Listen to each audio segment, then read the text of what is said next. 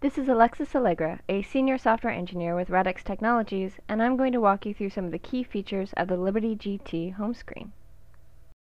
When the instrument initializes, this is the primary interface for using and running the LibertyGT software-defined real-time instruments. The menu button on the left opens the LibertyGT system menu, where you can see detailed system information including the current software version, as well as close the system and exit to the Windows 7 64-bit operating system. Now let's take a look at how we launch the RADX real-time instruments. These upper red buttons are RADX applications. Instruments that are not yet installed appeared grayed out. The lower blue buttons are examples of third-party IP that can be installed on the system and run from the home screen. Today, we have a selection of National Instruments soft front panels. We'll start by opening up the RADX real-time digital storage oscilloscope by tapping on the button or clicking with a mouse. The scope opens and we see the touchscreen optimized user interface, as well as the sine wave I have input to the system for this demonstration.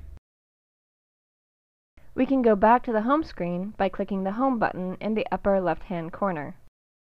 Now we can open the RADX real-time spectrum analyzer. When we go back to the home screen, we see a green Play button next to each of the instrument icons. This indicates that the instrument is running, but not visible. The RADX LibertyGT is capable of running simultaneous instruments. While these are running, let's take a look at an example of third-party IP in the form of the National Instruments Digital Multimeter soft front panel. We'll use a mouse to close it, as it's not optimized for the touchscreen on the LibertyGT. Let's go back to the running spectrum analyzer by tapping on the instrument icon. If I were to tap and hold on the icon, the instrument would be displayed on a secondary attached monitor, if available. To close our instruments, we tap on the X in the upper right-hand corner. After a moment, the green Play arrows will disappear.